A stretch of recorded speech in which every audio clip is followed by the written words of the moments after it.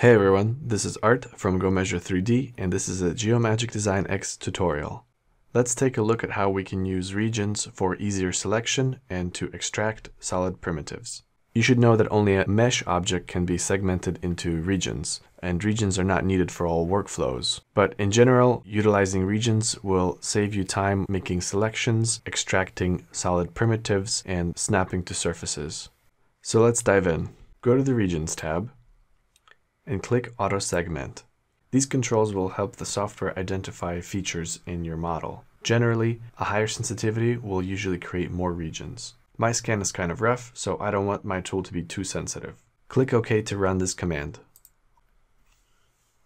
Now that our model has been auto-segmented, let's take a look at the geometry that this tool has identified. For example, here's a cylinder, another cylinder, a plane, and the occasional freeform surface. You can change the geometry type in the Property tab on the right. For example, this isn't a cylinder, it's more of a freeform surface.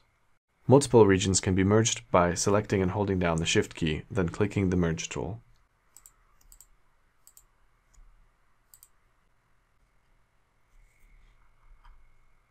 Regions can also be split by selecting the Split tool and creating a polyline to separate along.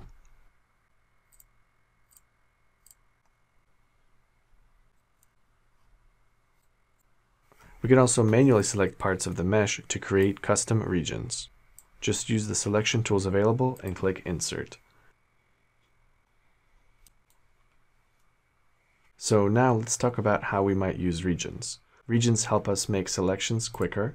They allow us to extract CAD primitives, like this cylinder for example. And when we're making extrusions, it can help us snap to surfaces, like this plane here.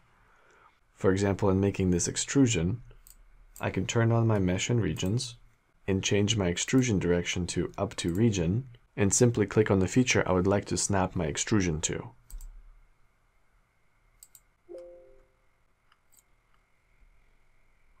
That's it for today. Thanks for watching.